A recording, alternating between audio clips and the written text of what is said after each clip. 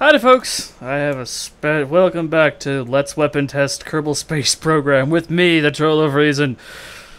When in doubt, go with what you know, and I know how to build these sorts, and I know how to build these sorts of standy-uppy rockets.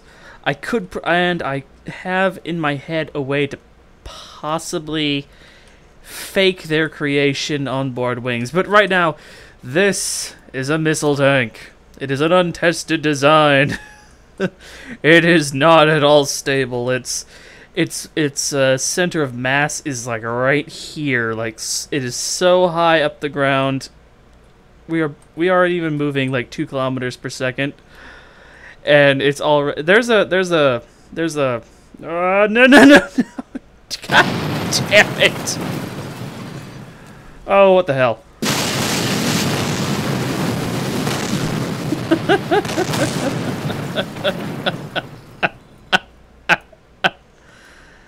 Okay, so let's try that again. Very, very carefully now. Very carefully now.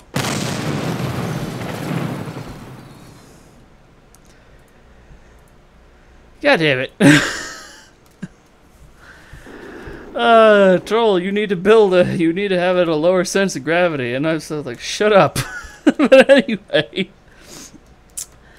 Okay, so let's just see if the rockets work, okay? So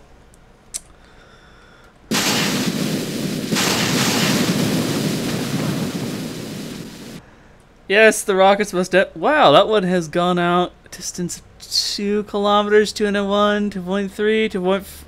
Nice. And hey, the missile tank righted itself. Yay! Its center of gravity probably dropped a bunch. And now it's free. It's just boom. It just doesn't have a whole lot of. Over here we have an aborted, as I was about to say.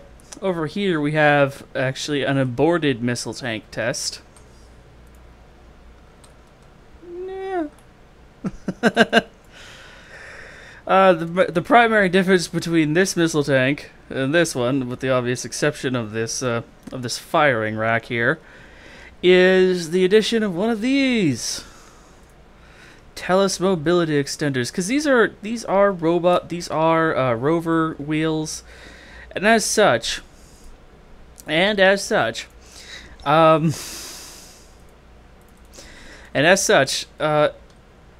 if I manage to screw up a bit, as I often do, I cannot really, I can't, let's see here, if I can actually get one of these wheels to break. Let's see if I can get a nice, let's see if I can clip one of the wheels on the Kerbal spit. Well, that's a missile tank.